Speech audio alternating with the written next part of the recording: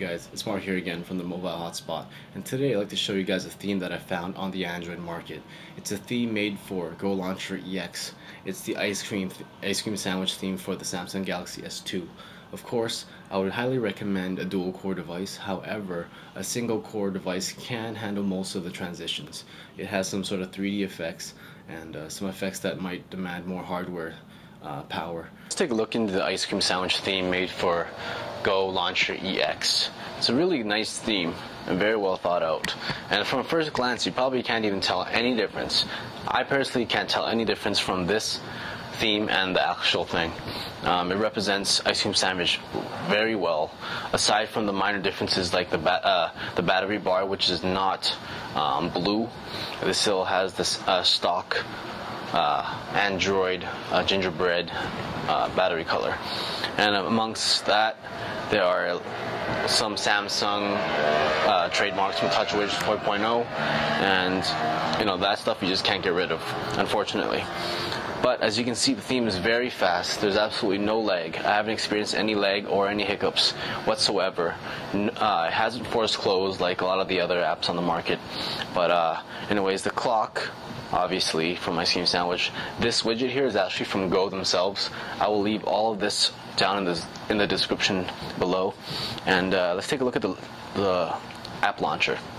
And as you can see, it resembles the Ice Cream Sandwich pretty much 100%. I wouldn't say 100%, maybe 95%. But most of the stuff is here, like all recent apps and running apps, which you can have the option to close.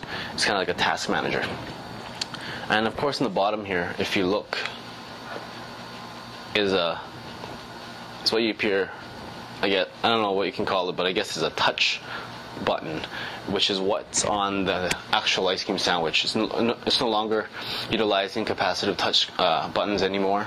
So I'm not too sure what's going to happen when ice cream sandwich comes out.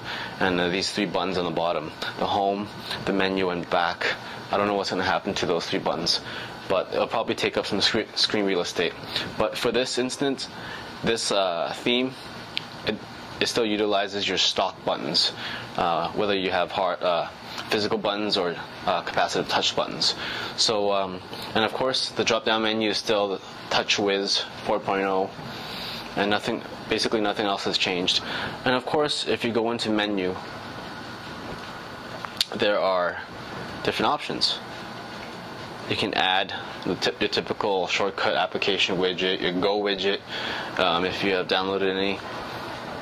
And as well, you can go into preference, which is a long list of all the stuff you can do with this theme. And it's not only for this theme, but it's actually for Go Launcher EX as well. So you guys have a lot of things to play with. And if you go into themes, there's a lot.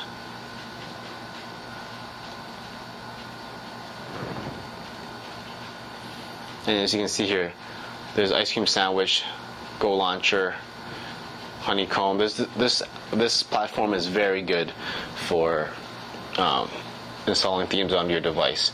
As I said in my intro, I do recommend a dual core processor. Not to say that it's a necessity, but it will make your experience more seamless, as I haven't experienced any lag whatsoever on this device. You could use a single core. There's nothing wrong with that, but there are transition effects that might demand more hardware power. But I don't think it's going to be a big problem for you guys. But yeah, I'll leave everything in the description down below. And if you guys like this theme, give me a thumbs up. And of course, as usual, comment and subscribe. See you guys in the next video.